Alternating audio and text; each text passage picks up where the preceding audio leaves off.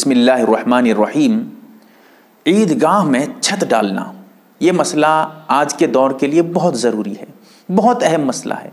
ये मसला आप लोगों को मालूम होना चाहिए, इसीलिए ये मसला मैं आपको बता रहा हूँ। जैसा कि आप अगर देखना चाहें, ये मसला फतावा महमूदिया में जिल्द नंबर 15 सफ़ा नंबर 345 पे, और फतावा दारुल उलूम में फतावा नंबर 1,52,949 49 खोल कर देखिएगा, ये बातें मिल जाएंगी। क्योंकि मेरी आदत है मसला मैं अपनी तरफ से नहीं बताता, किताबों से बताता हूँ, अकाबिर पे भरोसा करता हूँ, उन पे एतमाद करता हूँ, फिर तहकीक वगैरह करता हूँ कि कौन सा मसला मुफ्ता भी है, क्या है, नहीं है, फिर आपके सामने बयान करता हूँ। इसीलिए ये जो मसला भी बताऊँगा ये मैं अपनी तरफ से नहीं बता रहा हूँ भाई। अब ज़रा मसले को समझने की कोशिश करिएगा। ईदगाह पे छत डालना बेहतर नहीं है। उलमा ने लिखा है कि ईदगाह पे छत डालना ये मकरूह है, नहीं डालना चाहिए, बेहतर नहीं है। आजकल ये कोशिशें हो रही हैं कि ईदगाह पे छत डाल दिया जाए, ईदगाह पे छत डाल के नमाज पढ़ेंगे हम। क्यों?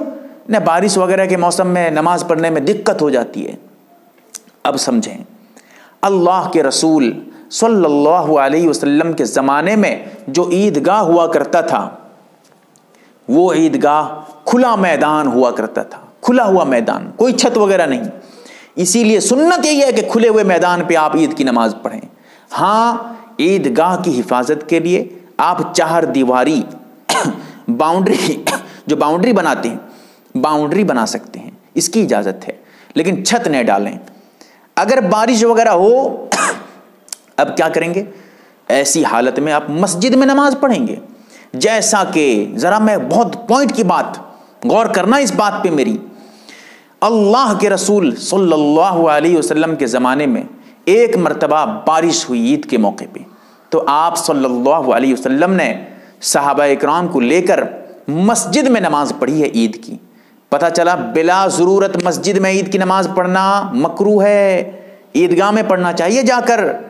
हाँ, अगर मजबूरी है तो फिर पढ़ सकते हैं, जैसा कि अल्लाह के रसूल ने पढ़ा है। तो इसीलिए ईदगाह में नमाज ज़रूर पढ़ें। हाँ, अगर बारिश हो जाए मस्जिद में आकर पढ़ें।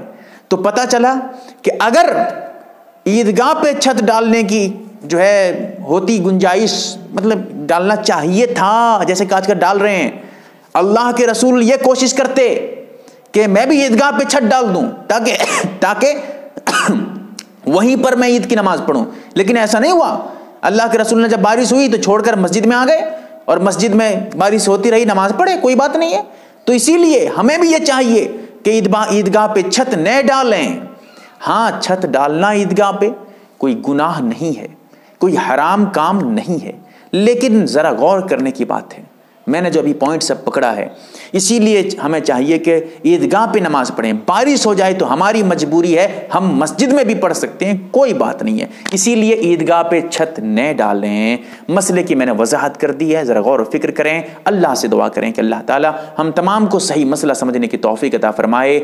आमीन या रब्बल आलमीन। MARB दीनी मालूमात चैनल को सब्सक्राइब करें और घंटी वाले निशान को जरूर दबाएं, ताकि हमारी हर नई वीडियो आप तक पहुंचती रहे। वीडियो को लाइक और शेयर जरूर करें, और हमारी हर वीडियो आप अपने चैनल में डाल सकते हैं। मीज हमारे साथ व्हाट्सएप पर जुड़ने के लिए आप अपना नाम और मुकम्मल एड्रेस के साथ ऐड लिखकर मेरे व्हाट्सएप नंबर 8908939343 को मैसेज करें।